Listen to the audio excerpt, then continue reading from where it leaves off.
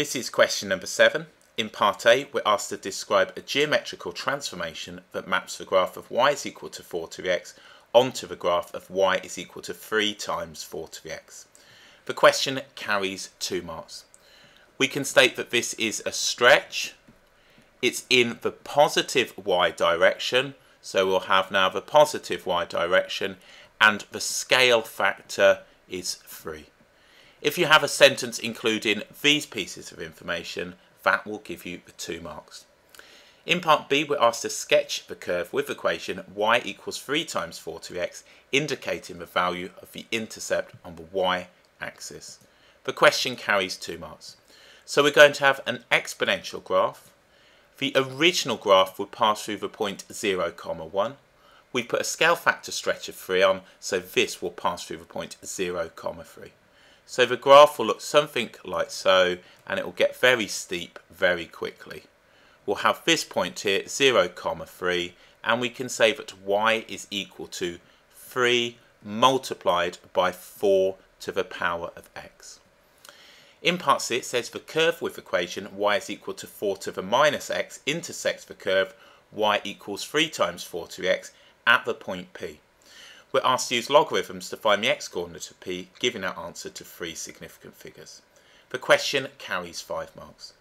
If y is equal to 4 to the minus x and y is equal to 3 times 4 to x, we can set those equal. So we'll have 3 multiplied by 4 to the x will be equal to 4 to the minus x. Just going to rewrite the right-hand side of the equation. 3 multiplied by 4 to the x is equal to 1 over 4 to the x. I'm going to multiply both sides of the equation by 4 to the x and divide both sides of the equation by 3. 4 to the x multiplied by 4 to the x will give me 4 to the power of 2x, and that will be equal now to 1/3. At this stage, I'm going to take logs of both sides of this equation. Using base 10, I'm going to have log of 4 to the power of 2x will be equal to log of 1/3. Lots of different opportunities here. I can bring the power down.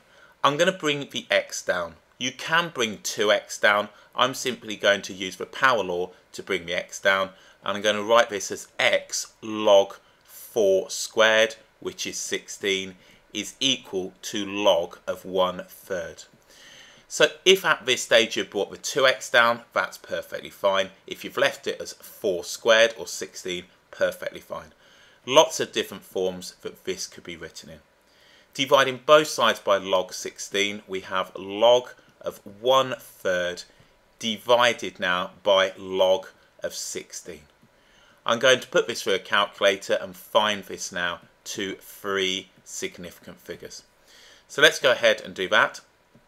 So we've got log of 1/3, and I'm going to divide this now by log of 16. This is going to give us a negative number, so log of 1/3 divided by log of 16. So we've got negative, so this is 3962. Let's put this in. So 3962. Then we have after 6240 and so on and so forth. We need to give our answer to 3 significant figures, so we'll have minus or negative 0.396, and that is given to 3 significant figures. So 5 marks for the final part of the question, and as stated, you're going to get the same answer. It just depends on how you treat the power here. You could bring the 2x down and divide by now 2 log 4, entirely up to you. These are just log laws. We would get the same answer either way.